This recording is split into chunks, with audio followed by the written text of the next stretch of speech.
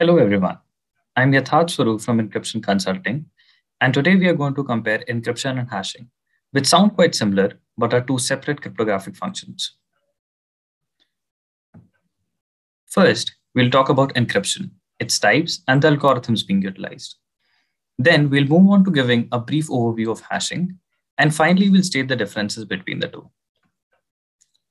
Let's begin with the basics of what is encryption. Encryption is a method of scrambling information, so only approved key holders can comprehend the data. In other words, we can say that encryption is the process of converting plain text into ciphertext to secure the communication between the two parties. Now, we are going to talk about different types of encryption, the first being symmetric encryption. In this, the same key is used for both encryption and decryption. The key must be exchanged so that both the data sender and the recipient can access the plain text data. It is often referred to as bulk encryption because of its speed when encrypting large amounts of plain text data.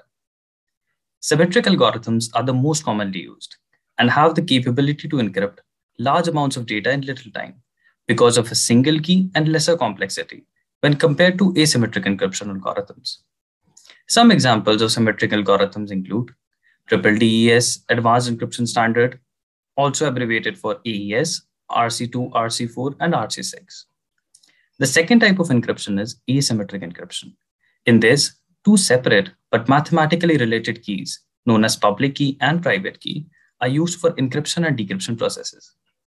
This encryption process is more secure because the private key is possessed only by the user or computer that generates the key pair, whereas the public key can be distributed to any person who wishes to send encrypted data to the private key holder. It's mostly used for digital signing, blockchain, and public key infrastructure. Asymmetric algorithms are used in PKI-enabled applications for public key encryption and digital signatures. Some commonly used algorithms are DSA, RSA, and Diffie-Hellman key agreement. Here, RSA algorithm can be used for both encrypting and signing data, whereas DSA can only be utilized for the signing process. Now let's move on to discuss about hashing. A hash algorithm takes a plain text document as an input and produces a mathematical result for the two inputs. This mathematical result is often referred to as a hash value, message digest, or thumbprint.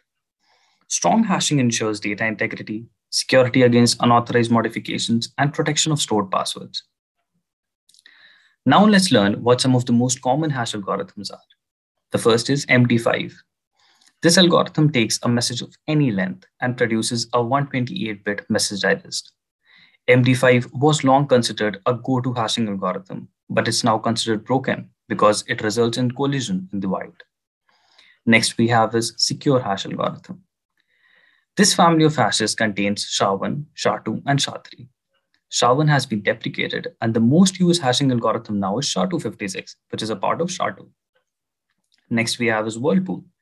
It is a hash designed after the square block cipher.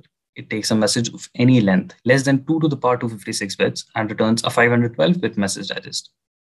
The last is Argon2, which is a cryptographic hash algorithm specifically designed to secure passwords. Now let's discuss few key traits of a hashing algorithm.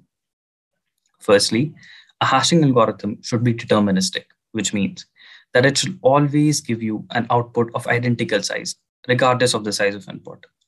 Secondly, it should have pre-image resistance, which means it should be computationally hard to reverse a hash function to recover the original input plain text message. Thirdly, it should be collision resistant. If two unique samples of input data result in identical outputs, it's known as a collision. This is a bad thing, as someone could create a malicious file with an artificial hash value that matches a genuine file and pass it off as a real thing because the signature would match. Thus, a strong hashing algorithm is one that is resistant to such collisions. Lastly, hashing shall take place at a reasonable speed. This is considered an ideal property for cryptographic hash function.